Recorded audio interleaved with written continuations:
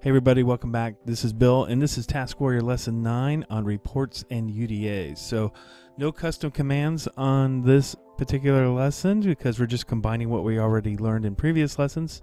But here's a link to the notes page, so if anything does come up after recording has been posted, I'll update that page there. So let's jump into it. All right, let's do a quick task list, and we can see we have some older tasks, so let's just mark these as done. So 8, 9, 10, 11, 12, say done, say all, do a task list again, there we go. If we do a quick task all, you can see all the tasks there, including the ones we just marked done. Task waiting shows our pending tasks, some of them from last week.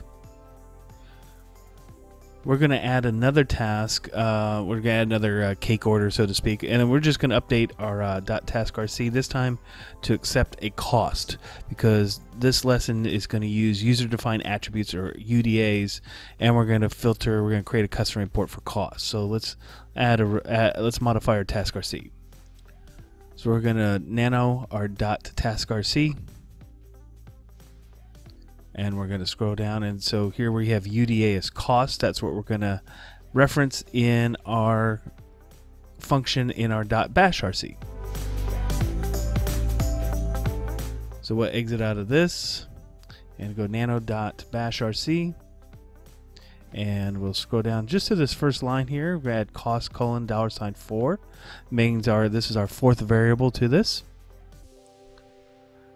Then we'll save it. We'll reload our .bashrc, and then let's do a new cake Laura, and let's do 2017-08-31, and then let's make the project a birthday, and then our new variable, our cost, $35. Hit enter, and it created a new task.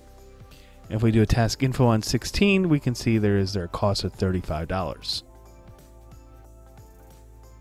We do a task waiting, and we can see the three tasks there with the amounts of 70, 50, and 35. Now, the 70 and the 50, if you remember from the last lesson, we brute forced those amounts into those tasks, whereas the birthday cake, we added it as we built the task. So, full disclosure, I'm not a programmer, so I don't really understand. It's probably something different between an integer and a string kind of thing, but I'm sure somebody in the comments could enlighten us as far as why the difference on there.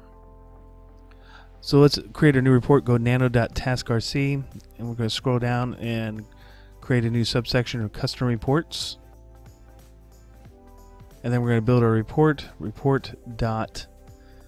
call this cake cost, camel case it, dot description. This would be our description, just call it cake cost. And then report dot cake cost again, dot columns equals cost. Then we're going to save it and simply just do task cake cost, and there you can see that it's only showing the column cost and the tasks that have a value in that column. So pretty easy. Out of 34 tasks, you can see 3 of them have a cost assigned to them. All right, well, I hope you like that, reports and UDAs. So I use it a whole lot. I will sometimes take that report and then write it to a text file, and then you can, I have to clean it up a little bit because sometimes some of the formatting carries over, but then you can run all kinds of like computational scripts against it, Python, whatever like that. So the next lesson will be context. Context is pivots off of tags, so you want to check that out. And I think that's going to be our last lesson. That'll be lesson 10. So if you like this series, remember to comment, like, and subscribe, and we'll see you soon.